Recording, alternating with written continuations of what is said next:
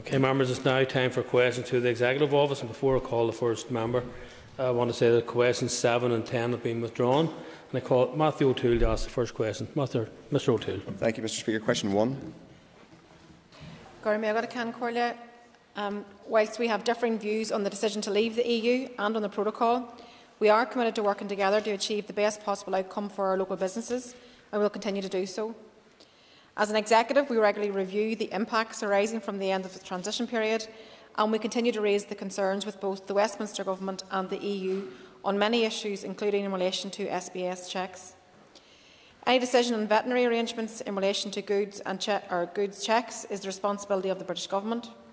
However, in seeking the best possible outcome for our citizens and for traders, we have continued to highlight to Whitehall and to the EU the impact that these issues are having on our businesses. We have been clear that any solutions to these issues need to reflect the practical impacts and should also be developed in liaison with our business community, who have continued to stress that solutions need to be simple, need to be practical and need to be affordable. Matthew O'Toole, supplementary.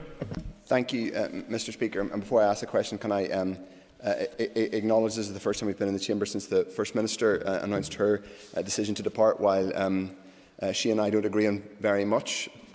Perhaps we agree on a degree of frustration at times with the Democratic Unionist Party, but we'll leave it at that. Can I wish her and her family all the best as we move on?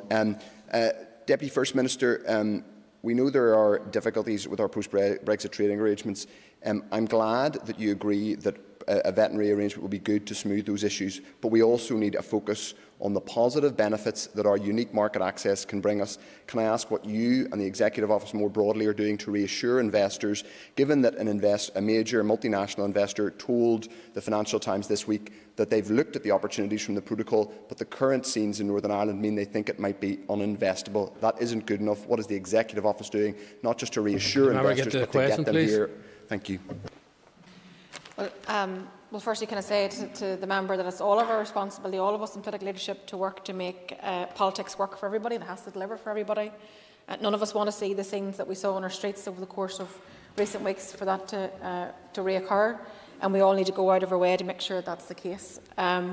Certainly, we wouldn't want that to be a factor in terms of determining people's decisions as to whether or not to invest here, to create employment opportunities and all the prosperity that comes with that. So I can say to the member that as part of recovery and moving forward, particularly in terms of economic recovery, the Department of the Economy have published a plan. The Executive are working on the new programme for government, the economic recovery package, the post-COVID response.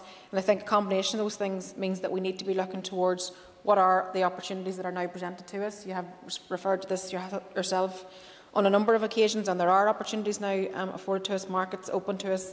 And I think we need to make that work for our advantage in the time ahead, and I will work with all Executive Ministers to make sure that's the case.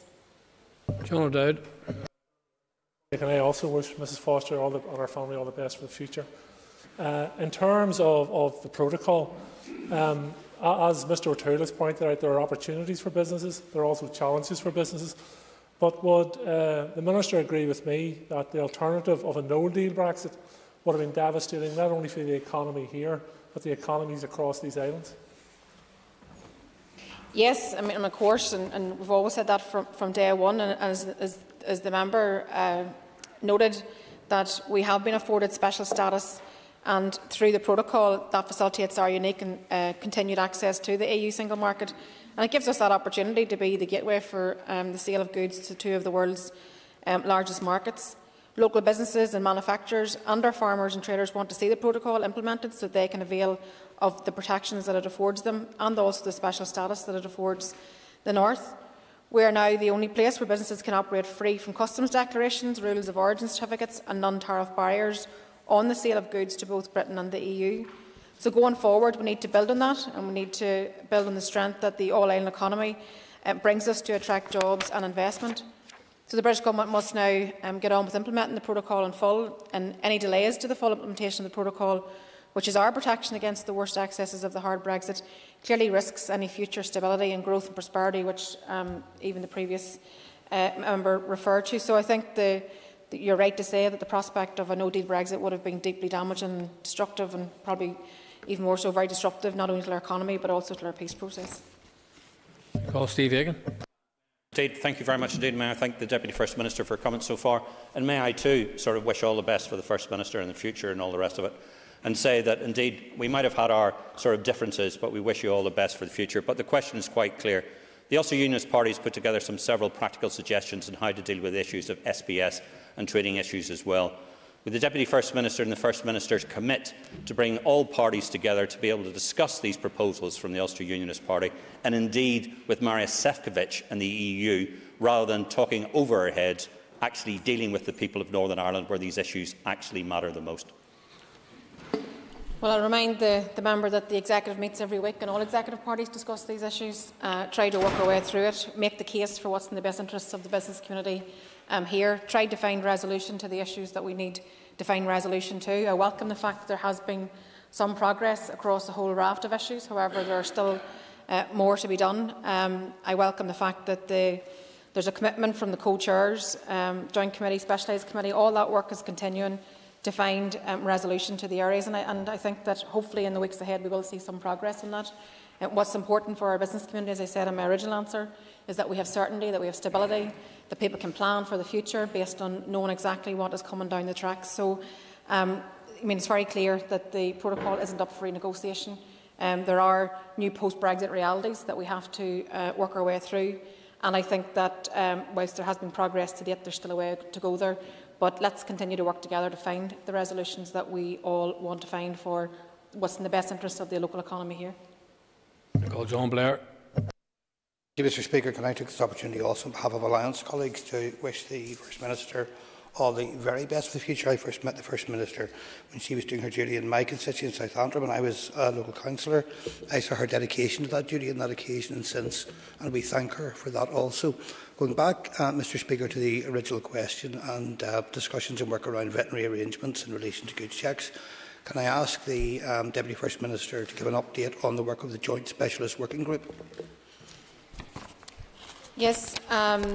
So the First Minister and I attended a meeting of the Joint Committee back on the 24th of February, and at that meeting I had welcomed the commitment from the co-chairs to the proper implementation of the protocol, and also on their focus on finding solutions acceptable to all, as well as highlighting that the Joint Committee is the forum for constructive discussion on these issues and actually the mechanism which was agreed to iron things out. We also made the case that the business community here want that stability, they want the certainty, as well as the fact that they want simplification where it can be achieved. The First Minister had outlined the impact of the protocol and told the EU that the solution to the challenges we face should be fit for purpose and not imposed. But both teams, both on the British Government side and the EU, agreed that their teams should continue to engage further in technical discussions and come back to the Joint Committee. So I look forward to that work happening and for us to be invited again back for further discussion around where we've got to. But I think that there are some positive noise in terms of perhaps some issues being resolved. I call John Stewart. Number 2, please. With your permission, can call the Junior Minister Kearney will answer question number 2.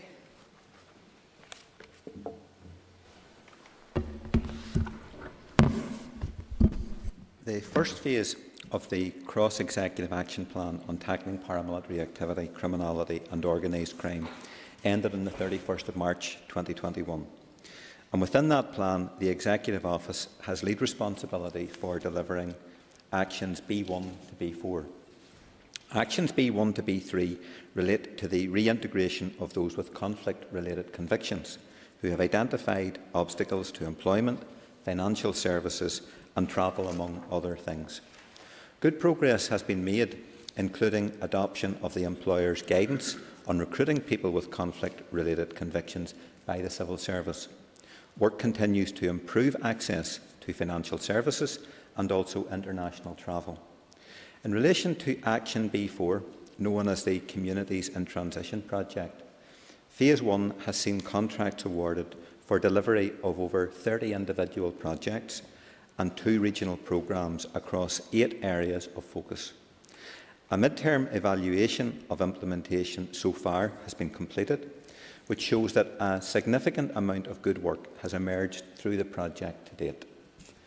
The Executive has agreed to a further phase of the wider Tackling Paramilitary Activity, Criminality and Organised Crime programme to be delivered up until March 2024.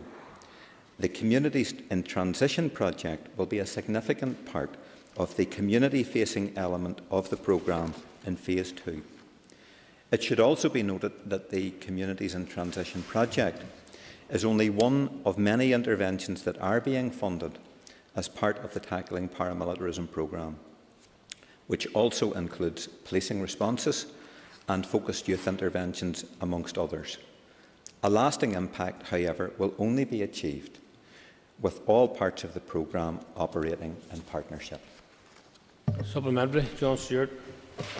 Thank you, Mr. Speaker. And can I take the opportunity also to thank the First Minister for many years of dedicated public service and wish her and her family well for the next steps. Thank the Junior Minister for his answer. Does he agree with me that there is no justification and there has never been any justification for the existence of paramilitary terrorist activity? Given the recent attacks, particularly on off-duty police officers, especially in my constituency of East Antrim, does he agree that the security forces should be given all the power they require to take these organisations off their street? And will he also assure the public that the policy of paying off paramilitaries will cease forthwith? I thank the member for his question. I dispute the point around paying off paramilitaries to make them go out of existence. I don't think that that is a correct characterisation of the work of this programme. But I absolutely agree with you in your condemnation of the attack on the police officer and his family in Larne in your constituency, and I also want to associate myself to condemnation of the attack on the police officer and her family in Dungiven just previous to that. There's no room, no scope, no role for paramilitary or organised crime gangs within this society. It's the antithesis of what we need to see in terms of developing a united, shared community. And we must, as an executive, bend our collective efforts to ensuring that this programme in and of itself is effective and delivers the desired results, but that through political leadership across all 5 parties who are members of our executive, that we speak with one voice, in our absolute, unequivocal opposition to any further use of violence against police officers or any other public servants in our society. I call Orlia Flynn. And maybe just to follow on from Mr Stewart's point, Minister, we know that over the past number of weeks we have seen that destructive influence that paramilitaries can have on our society within the working class loyalist communities, also the murderous intent of the so-called dissident microgroups. And would the Minister agree that these gangs need to be condemned outrightly and they need to be urgently removed from our society, and for those who refuse to abandon that criminal activity, that they must face the full consequences of our criminal justice system? Well, Maria has done Polta a ceist, and it does complement the question posed by the previous member, and I absolutely agree.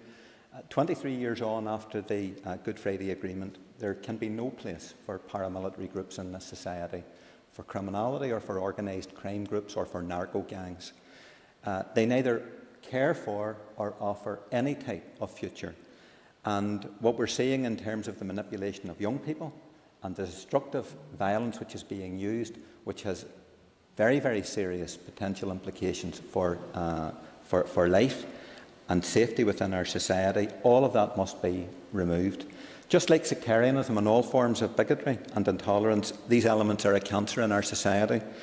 So I have a very clear message to echo what I said in response to Mr Stewart. Those involved in violence, criminal damage, manipulation of our young people and attacks on the PSNI must now stop. There should be no ambiguity around that issue whatsoever.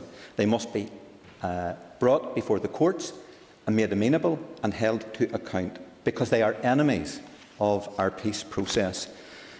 And making politics is key to building a future free from paramilitarism, criminality and organised crime and the influence of these narco gangs. So we are at a point, there's a choice to make, the choice of either race to the bottom or a peaceful, democratic political way forward and safer communities, and that will be found through full implementation of the Good Friday Agreement. And as I said earlier, Mr. Speaker, all of our parties on the executive working together in concert and in lockstep.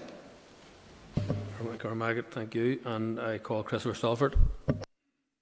Mr. Speaker, mention was made about making politics work. What message does it send when a party on the executive names constituency offices after those who have engaged in terrorist criminal acts, or when elected representatives of that party hail and eulogise those who engaged in terrorist criminal acts, including most recently a member of the European Parliament? I thank the member for his question, and if he was listening carefully to what I said, we need to speak with one consistent, united voice in our opposition to all forms of violence, terror, paramilitarism, criminality and organised crime in our society. And I am sure, having listened to the member speak on many occasions, that we are at one in relation to that ambition and that responsibility. And Sinn Féin will not be found wanting in our responsibility, along with other executive colleagues, in taking that agenda forward and ensuring that this paramilitarism, anti-paramilitarism programme, which we have responsibility for seeing delivered, is in fact effectively delivered, and that it becomes a foundation stone for how in fact we can have a stable, functioning society with good politics at its heart and proper power sharing. I call Jim Allister. The hyperbola.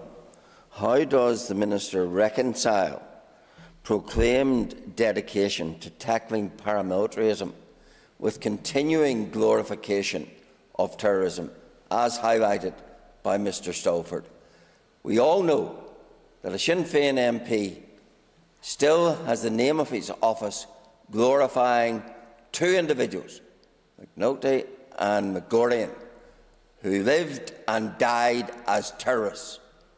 So long as there is glorification of terrorism, it will be nothing but cant and hypocrisy to talk about tackling paramilitarism. Well, I thank the member for his question, and I won't take lectures from you or your ilk in relation to these matters. My credentials in relation to standing up against paramilitarism, organised crime, criminality, sectarianism and intolerance in this society are beyond dispute, and I can assure the House that I will continue to provide that type of leadership when others perhaps in this House, and perhaps as I look towards the member in question, fail in their responsibility to provide unambiguous leadership for the future. And I call order. I call Dolores Kelly. Mr Speaker, and I'm sure there will be another opportunity to say, but can I offer my best wishes to the First Minister and hope that she will look forward to spending time with her family, some of whom would not have known her outside of the political life, and have that family time together. That would be very precious to her and to them. But in relation to the Communities in Transition funding and the next round of funding allocation and the review that the Junior Minister referred to, can he tell me then which programmes will be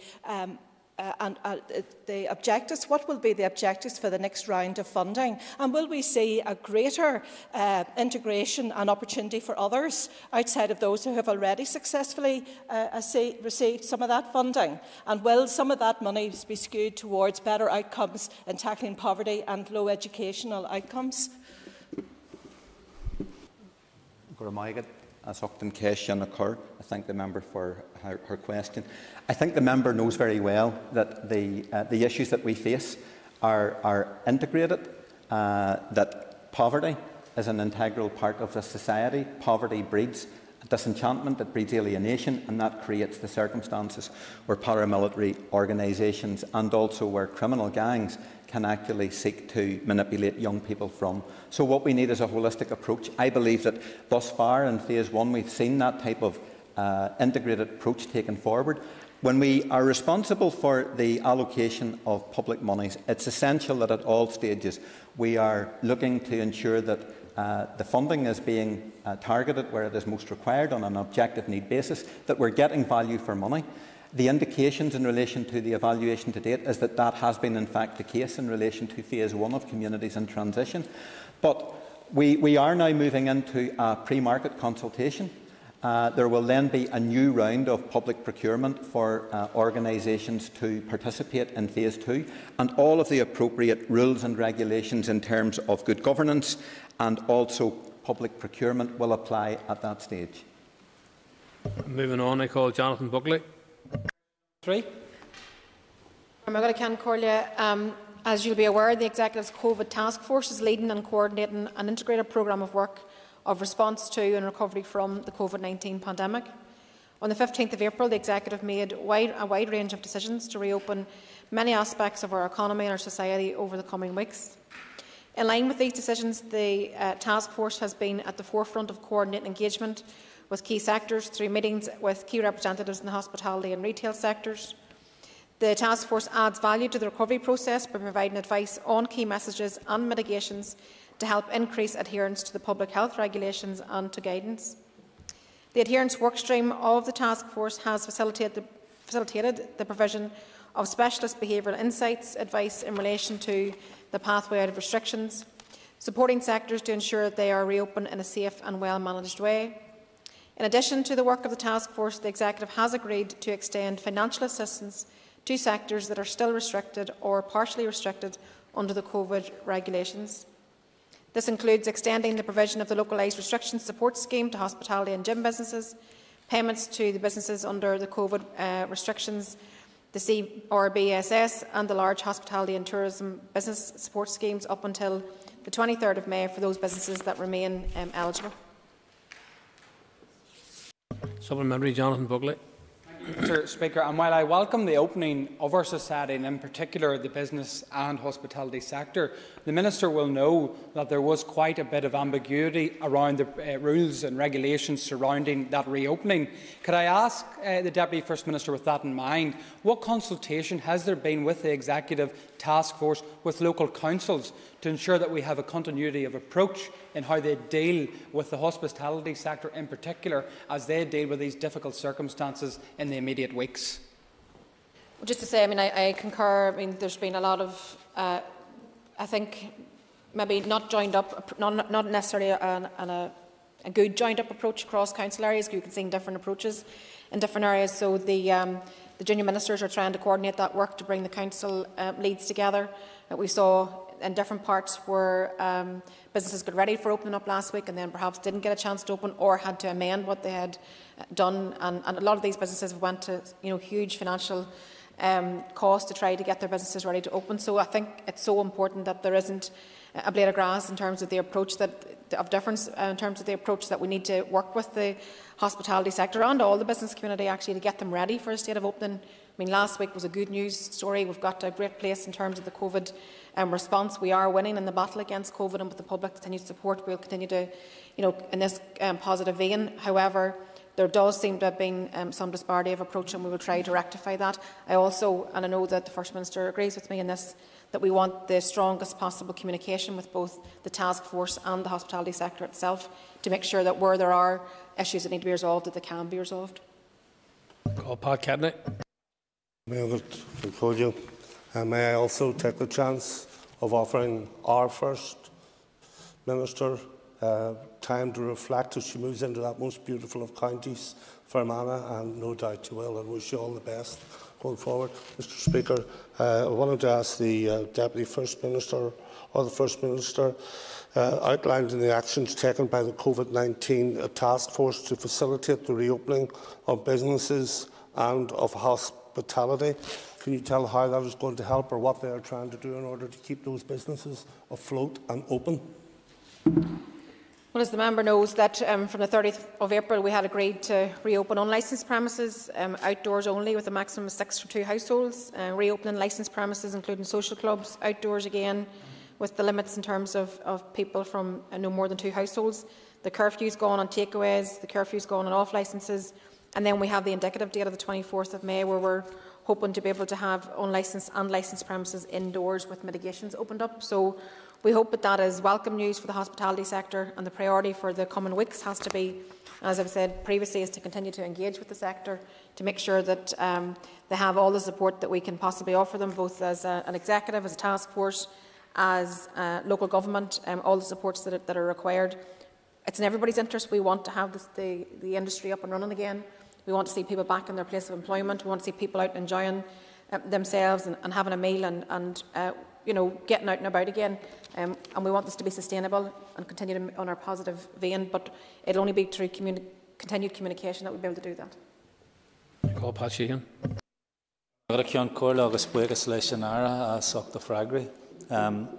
Enormous progress has been made in terms of tackling the virus, and as we move forward to further ease restrictions, would the Minister agree with me that care and caution need to be the watchwords, especially when we take account of what is happening in India at the minute, and even here the news that a number of people who have already been vaccinated have ended up in ICU with COVID-19.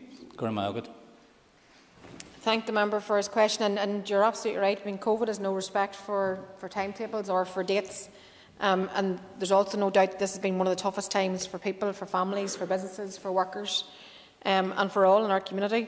And when you look towards examples of across the world of how the pandemic is behaving, I think we have to continue to be careful, continue to be cautious, make steady progress, keep going in the one direction. But you know, the restrictions that we've had in place have been necessary at a point in time to suppress the virus and continue to save lives and to protect our health service. So we can only continue to keep moving forward whenever we've received or we've maximised the mitigations that are in place, and make sure that we do not go backwards. So we want to continue to be positive and give people that hopeful message, but I think it's important to say that we do face risks from variants of concern. We're not out of the woods yet. We do face risks from people getting together and perhaps being too relaxed. So we need to encourage people to continue to take all the possible steps we can as individuals to protect ourselves and others, and to be mindful of the continued public health message around washing our hands and wearing our face coverings and limiting our social contacts, and also that when we are out and about, fresh air and ventilation are part of our protection. So let's not be complacent, and we can continue to make progress. I call Stewart Dixon. Mr. Speaker, first of all, if I can just add my words to those of others in relation to the First Minister and wish her well in the future. Minister, looking forward from where we are in relation to recovery from COVID-19, you have a task force. The Minister for the Economy has a High Street task force, and the Minister for Infrastructure has responsibility around planning. Can you tell us what joined-up actions you will be taking in relation to all of those areas to reimagine our public spaces, particularly in the delivery of business on the High Street? And all those pieces of work are, they have to interact with each other. I mean, they can't do any of these things in a standalone way. To have an economic recovery package, it has to take into account, you know, the actions which the Economy Department have identified. However, as you rightly identified, we also have the High Street Task Force, which I'm glad to say, after maybe perhaps a slower start than we would have wanted, is now off till a good pace. But these things have to talk to each other, have to complement each other. And you know, there's no doubt the implications of the pandemic on our society have been immense, and on our economy have been immense. And as I've said on many occasions in this chamber, there are some sections of our economy that have been hit worse than others, the hospitality sector being one, tourism completely on its knees. So we have a huge amount of work there to do to be able to rebuild, and it's going to take us collectively working together. So we see it very much as the economic recovery package, the programme for government, all these things coming together, and as an executive planning our way out of this. I call Mark Durgan. Unfortunately, there will be no time for a supplementary. Question 4. Your permission, I'm going to ask Minister Kearney to answer this question. I thank the member for his question, and after some very disappointing and erroneous reporting about the Communities in Transition project, I do welcome this timely opportunity to remind members and the public what this important project aims to achieve. Communities in Transition is about helping communities to break free from the grip of paramilitarism. It's designed and delivered to empower and support those within communities which have been negatively affected by paramilitarism, criminality and ongoing coercive control, to bring about positive change. In stark contrast to one unhelpful and grossly inaccurate media report, it is not designed to assist paramilitary and criminal organisations becoming community organisations. Any such suggestion is an insult to those working to support communities on the ground. Funding for the Communities in Transition project, which is part of the Executive's Tackling Paramilitary, Criminality and Organised Crime programme, was due to end in March 2021. During the first phase of delivery, that's from November 2019 until March 2021, the project had a budget of £8.5 million, which has had a significant impact within local communities, from helping establish local community safety fora to re-imaging murals, for example. In July 2020, the Executive committed to extending the programme for a further 3 years, up until March 2024, subject to budget availability and match funding support for the programme. This match funding was confirmed in February, and as a result, the Communities in Transition project is set to receive an additional contribution of £10 million over 3 years to support delivery of the next phase of the project from April 2021 until March 2024. And while this sum falls short of the initial bid of £12 million, which was made to support delivery, it is a positive development that the project will have much more surety on multi-year funding rather than being part of an annual cycle. That concludes the period for a list of questions, members, and we will now move on to 15 minutes of topical. Trevor Lunn is not in his place. And can we bring the member Daniel McCrossan on screen, please? Thank you, Mr Speaker, and I thank the Joint First Minister for the answers to questions so far. Can I first add my voice to other members in wishing the First Minister well for the future in whatever path she takes. I know there's things that we haven't agreed with, but I know that the First Minister has always put the interests of her constituency first and has done her best to serve those she represents. I'll move to a question, Deputy First Minister, the Prime Minister Boris Johnson this week revealed that he believes that social distancing could end by the 21st of June. Is there a similar approach anticipated for here, or has there been discussions at the Executive in relation to it? I thank the member for his question, and just to say no, that hasn't been discussed. I mean, I've noted Boris Johnson's commentary. However, the Health Minister hasn't brought such a proposal to the Executive at this point for discussion, but I'm sure that over due course that's a discussion that we will have to have. Supplementary, Mr Crossan. I thank the Joint First Minister for her answer. Can I further ask what the Deputy First Minister, Joint First Minister's assessment is of what Boris Johnson said, given that there are still serious concern about infection increasing in our community, and also those who have received vaccinations, as Mr Sheehan has pointed out, still testing positive and ending up in ICU. Was this premature and unhelpful?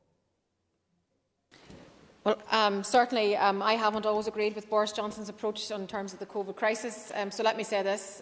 We make our decisions based on the advice from our own public health team, and certainly at this moment in time there's no advice that suggests that this is where we can change things.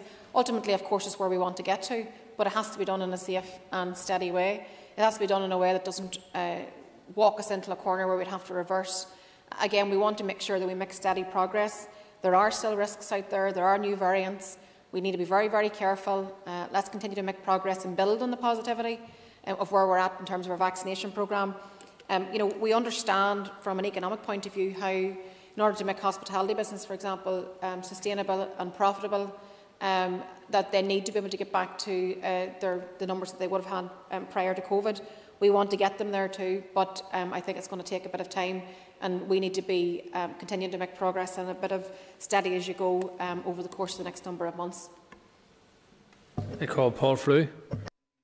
Speaker, we are the only part of the United Kingdom that has an isolation period after travelling around the country.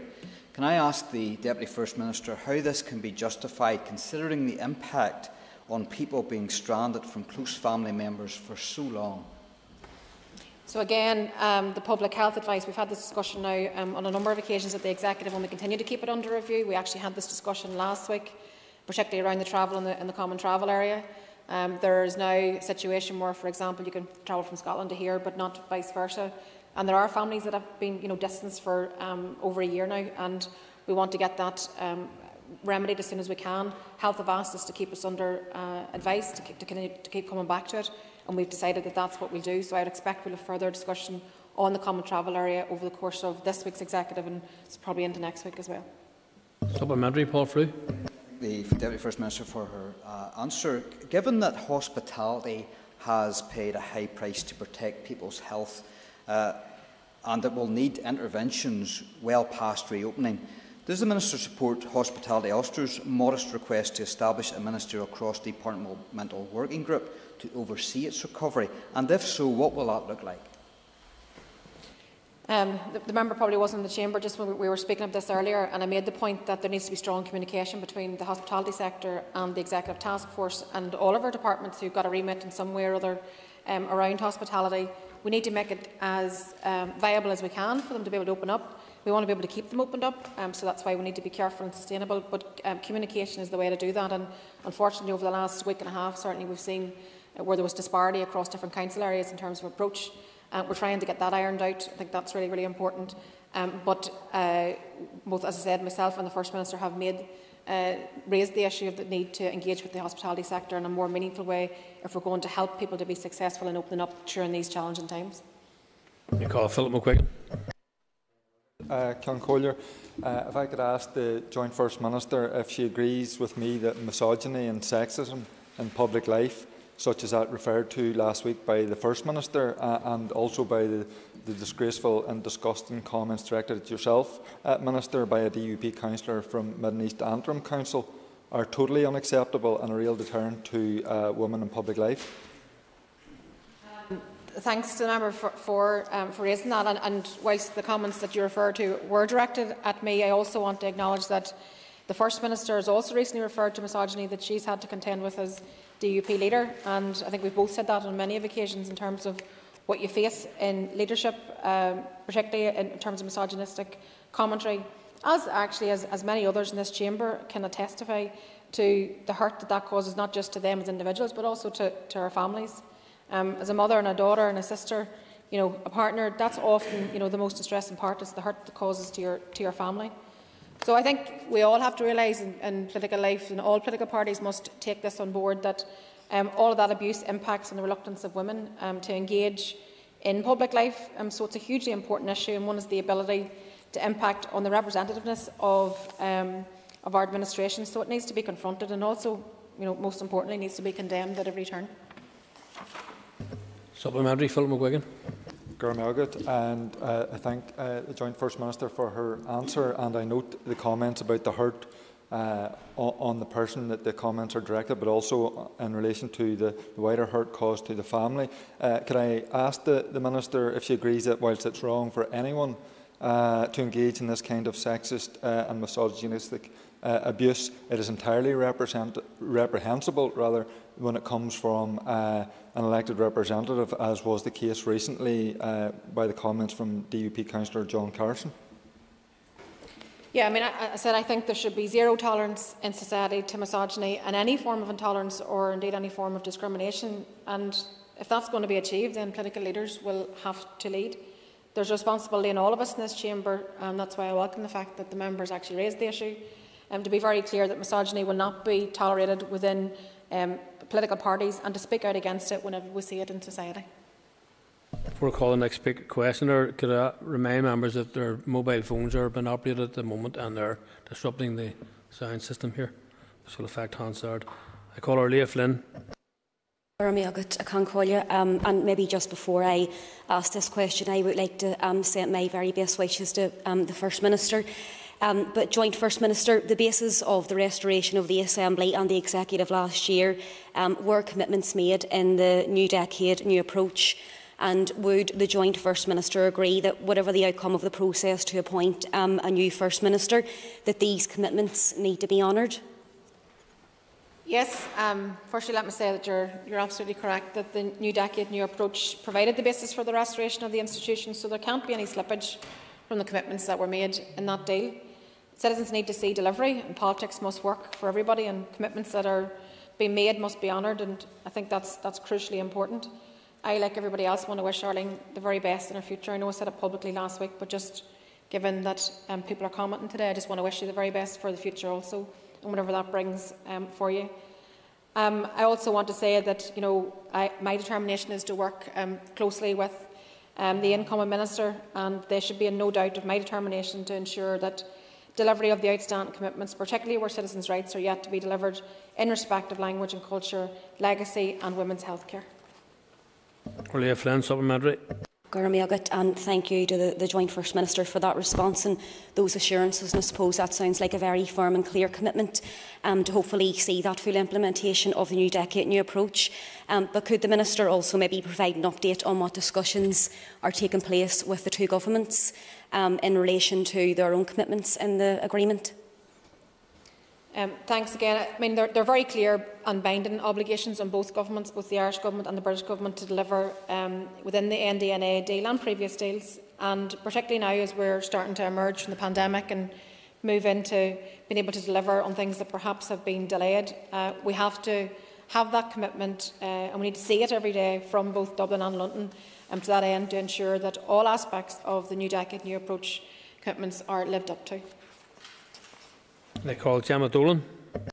And like everyone else, can I also wish the First Minister and my constituency colleague all the best in the future. Can I ask the Joint First Minister, would you agree with me that ongoing illegal street protests are unacceptable and need to be brought to an end? Yes, I mean there's no place for illegality in society, in our society, and many of these protests have been reckless, they've been irresponsible, and they've been a clear attempt to raise community tensions rather than err some kind of grievance. So political leaders need to take a stand against this kind of damaging behaviour, rather than, which has been unfortunately the case from some, not all, from some political parties, providing justification for it as opposed to condemning it.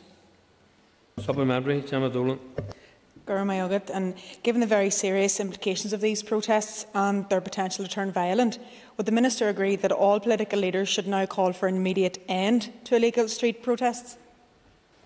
Yes, I mean, we've seen time and time again that these protests can turn violent, so it's incumbent upon all political leaders to send a very clear message that those involved in violence, those involved in criminal damage, manipulation of our young people and attacks on the PSNI, I mean, they all must stop. We all have a responsibility to build to peace and to making politics work. So again, I urge all those in political leadership to join me in calling for an end to all illegal street protests. Roy Beggs not in his place, they call Dagna McAleer. Minister, you just made reference there in relation to attacks on the PSNI.